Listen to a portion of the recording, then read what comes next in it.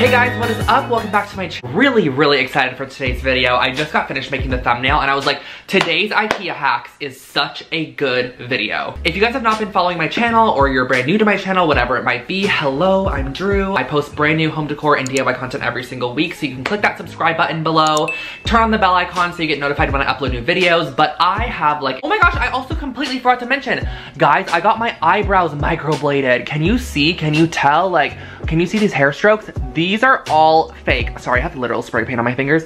These are all fake hair, real hair, fake hair. My eyebrows before, I'm gonna put in like the TikTok video right here that I filmed of the process. You can follow me on TikTok at LoneFoxHome. Sorry for jumping off like track really quickly, but if you were curious why my eyebrows maybe look different, are more arched, are more just like filled in / look dark, that's because they're in the healing process right now, but I am obsessed with them. Like, I have filled in my eyebrows every day of my life since high school because I had such bad eyebrows before. I'll insert a before and after as well so you guys can take a look at it. But I cannot believe that I can now wake up and just like have a good eyebrow. Like, that is crazy to me. Okay, enough rambling. I just wanted to let you guys know in case you were curious. Let's get into today's video.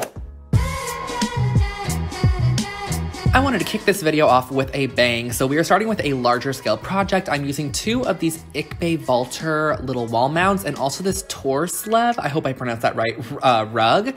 And the other supplies I'm gonna be using are a hot glue gun, wooden dowel, black spray paint, and some painter's tape. So I'm taking this rug, and I believe this is a 3-foot by 5-foot rug, and I'm going to be taking the top portion and I'm actually going to be folding it over on itself and then hot gluing down just the edge. We're basically creating like a little pocket hole, that way we can stick the wooden dowel through. So just use a strong bond glue. Hot glue worked great. And then I'm using some paper towel and painter's tape to create a diagonal stripe across to this rug. And this is going to be on the bottom section of the rug. Basically, I am masking off the top portion and we're going to be spraying this with some black spray paint. I actually had to reposition it one time just to get it in the correct position that I wanted it in. And then once you have that, I brought it outside and I used this 2 times Rust-Oleum black spray paint that I used in my thrift flip video. And I'm just going to be spraying the entire bottom portion of this rug. Now, since this is going to be a wall hanging, I don't really mind that it's going to be like crunchy and textured. Of course, you wouldn't want to probably use this on your actual floor, but since it's a wall hanging, I figured it would just be totally fine to spray the bottom portion of this. And the great thing is that you can totally spray this with any color you like and really have like a coordinating wall tapestry. And I absolutely love the way that this looks when it is hung up. So I gave it a good coating. I had to go over it multiple times just because it was kind of splotchy. And then this is the cleanest reveal ever. I was worried, but look at this.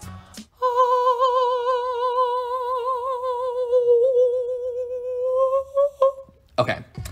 So that is what the bottom half of the rug looks like. And all you have to do to finish this off is just slip the dowel through the top portion and then you're gonna mount the 2 wall brackets. And I just love how this is hung as opposed to a traditional tapestry. And this ended up costing about $36, which I think is great because it's pretty large scale.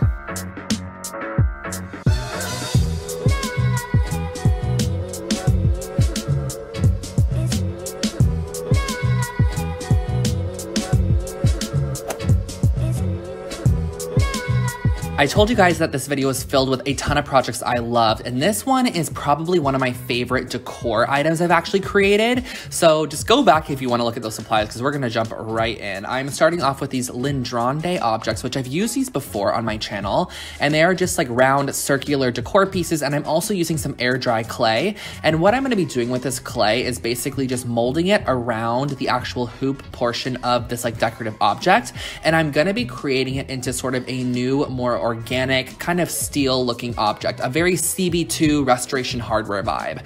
I absolutely love pieces like this, but they typically cost anywhere from like $50 to $150 for just like one decorative object, but they're actually made of real metal. Of course, we're not doing that today. So I'm using a little bit of water and I'm just rubbing what I've already done. This literally looks sexual. I'm very sorry about that, but you know, you just gotta do what you gotta do. So I'm taking the water and just smoothing out the clay because basically we're just wanting to break down like the top layer of clay and make it just very smooth and clean, and you can really kind of like mold it and mend it to the shape you want.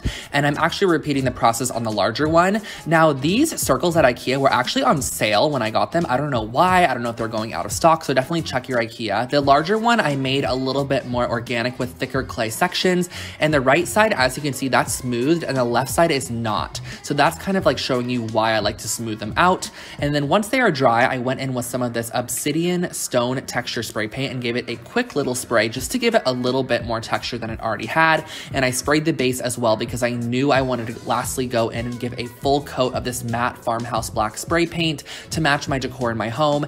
And I gave 2 coats of this total, and it just turned out absolutely incredible. I really, really love the outcome of this, and I was able to create both of these for $27.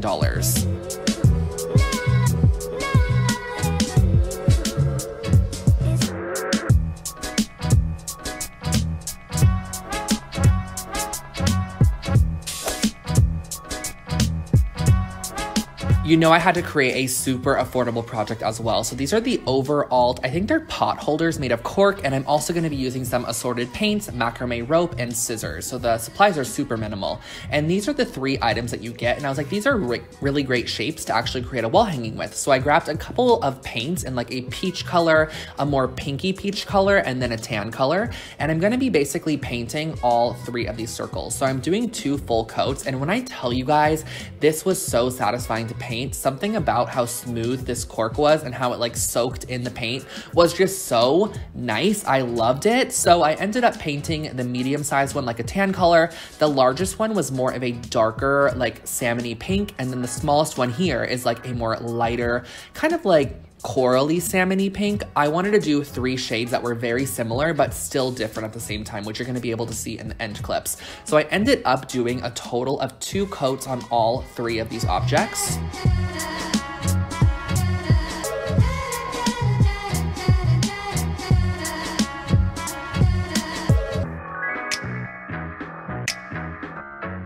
And of course, you could not forget about the back, so I went in and just gave just 1 quick coat to the back side since it wasn't gonna be shown anyways. I just wanted to make sure that it looked decent, of course, from all angles. And these are my 3 tones. So next what I'm doing is grabbing some macrame cord. I will link this below for you guys. And I'm cutting out 2 just random, probably like foot-long sections. And I'm gonna be looping it around and then pulling through my strands through the largest loop. And then I'm gonna also be doing the same thing on the medium-sized loop. So we're gonna have both of these like this. And then the smallest loop is actually gonna be the center point. So I'm pulling both of the rope sections down through, and you're gonna see exactly what I'm doing to connect these. I wanted a very clean finish. So I'm flipping it over. I'm putting hot glue on the backside and basically just gluing these down to the actual backside of the smallest loop and repeating the same process on the other side. That way when you flip it over, there's no knots or anything, but it's gonna look super, super smooth, and then it's also gonna be level at the same time. So this basically finishes it off, but of course I needed to add a little loop to the top portion, so I'm adding on some macrame cord in a loop, tying a knot at the top, cutting off the excess strands, and that finishes off this wall decor item, which I actually was able to create for just $8.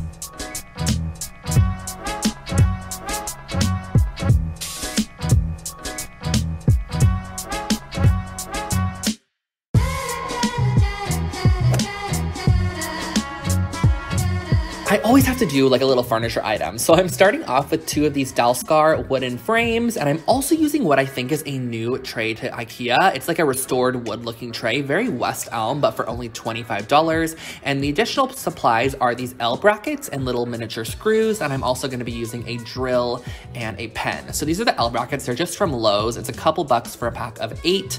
And what I'm doing is I'm opening up the frame and pulling out everything on the inside of the frame. You're not gonna need any of those pieces at all.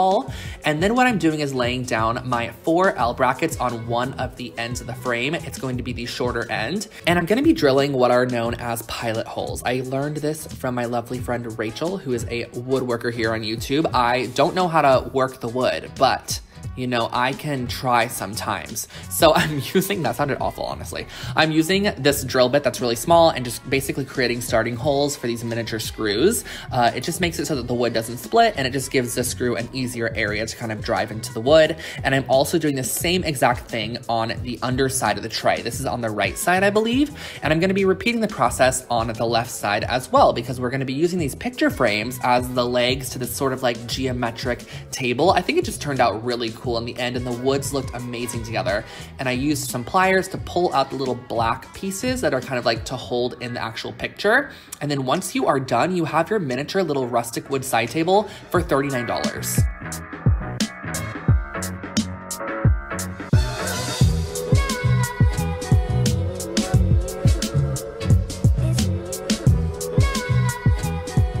Okay guys, so those are my IKEA hacks for you today. I hope that you enjoyed this one, and I hope it gave you some insight or some tips or tricks. Next time you're shopping at IKEA, maybe you could pick up some of these items, then maybe rework them a little bit, whatever you want to do. And remember that everything's always personalizable. So like, for example, like the hanging decor piece, which I have right up there, you could definitely change the colors of that, whatever you want to do to it. You could change the wood color on the tray and like the lid. And yeah, let me know in the comment section below which one was your favorite project, which one you might want to be trying out, and also give this video a thumbs up if you did enjoy.